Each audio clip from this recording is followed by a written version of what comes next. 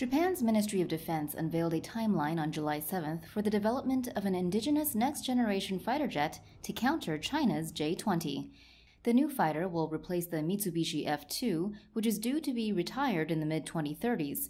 Defense News reports the unnamed fighter, tentatively dubbed the F-3 by the media, will be optimized for air dominance, stealthy, and interoperable with the U.S. military. The F-35 can carry only 4 AIM-120 air-to-air missiles or 2 AIM-120s and 2 GBU-31 precision-guided bombs in its internal bays.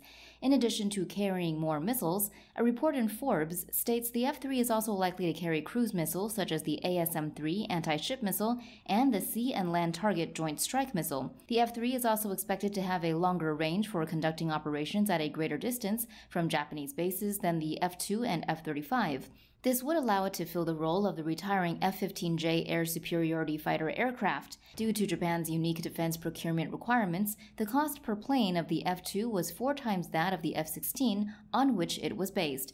With reduced economies of scale, the plane may cost more than America's F-22, which had a price tag of $339 million per aircraft.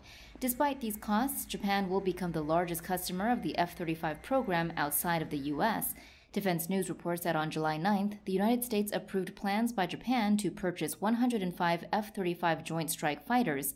Japan will eventually operate 157 F-35s, including 42 F-35B short takeoff and vertical landing variants. The helicopter destroyer Izumo is being refurbished to operate the F-35Bs.